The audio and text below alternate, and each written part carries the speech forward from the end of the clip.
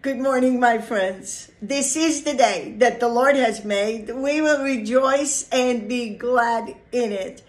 We have snow, we have hail, we have rain, thunder, everything together. And I'm so filled with happiness and joy this morning because I have been waiting for it. And when it came, I was so excited.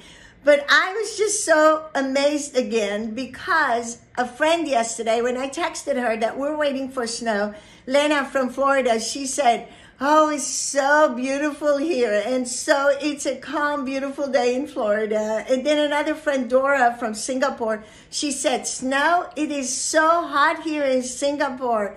And then a friend from Amsterdam, Susan, she said, "Oh, it's minus 13 here. No big deal. They're in snow all the time in Amsterdam, Holland."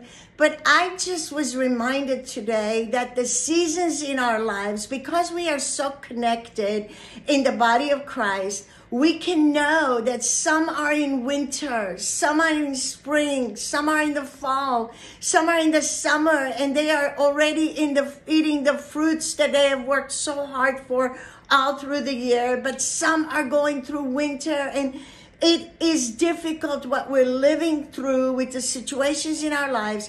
But we know God made the seasons, and the seasons will change. These also will come to pass. Over and over we read in the Word of God, and it came to pass because it's going to pass. But our God stays the same. And as I was reading this morning in chapter 14, and I am still in Matthew 14 because I love this chapter. I stay in the Old Testament and I stay in the New Testament because I love to be in the life of Jesus all the time. And then the Old Testament reminds me of who our God is and how He did in the Old Testament. He's the same God in the New Testament. And when I was in chapter 14 and I began to read, and I went back to verse 14, and it says, "Jesus went forth, saw the great multitude, and was moved with compassion." This is our Jesus Christ, who is moved with compassion towards them, towards us. And then it said, and He healed their sick. Every time they came to Him, He met their needs. And this is the God that Paul the Apostle wrote in Philippians 4:19. "For my God shall supply all your needs according to His riches in glory." And when I went to Matthew chapter 6, Jesus said in chapter 6, "Seek ye first the kingdom of God and His righteousness, and all these things shall be added unto you. Take therefore no thought for your tomorrow." And then in chapter 7, verse 7, Jesus said again, "Ask and it shall be given. Seek and you shall find. And knock and the door will be opened unto you."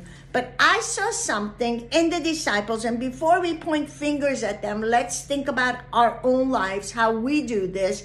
And in the same chapter, the next verse, when it was evening, after all these miracles, and the disciples are standing there looking at Jesus doing all these miracles, and it doesn't say what kind of sicknesses, but He healed their sick. They didn't see just one, they saw many, many people get healed.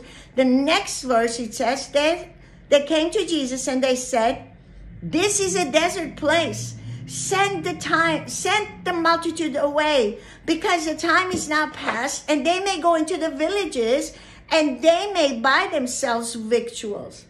And they came to Jesus. Instead of asking the Lord Jesus, "What shall we do now? These people are hungry," they gave the Lord their own ideas. Send them away. Let them go to the villages. Let them buy their own food. And this is what we do when we come with prayers sometimes. We are telling the Lord what we think He should do, when the Lord knew already what He was going to do. God already has the plan. Jeremiah 29:11, "I know the plans the Lord says I have for you." He has plans for you and I, and they are good plans and not evil. But He wants us to ask, because they came not asking Him, they were telling Him, "Send them away. Let them go by." And Jesus said unto them, "They need not depart.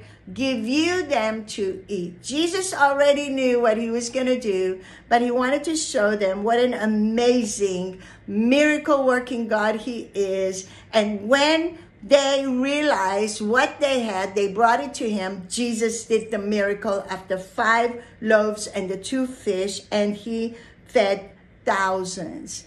Let's remember today that when we come to the Lord, Jesus said, ask. Your Heavenly Father knows what you need, but you need to ask him. And he is the one that will supply our needs, physical, mental, spiritual, emotional, everything we need. We can come to the Lord today in prayer, asking him for miracles in our lives, because without him, we can do nothing.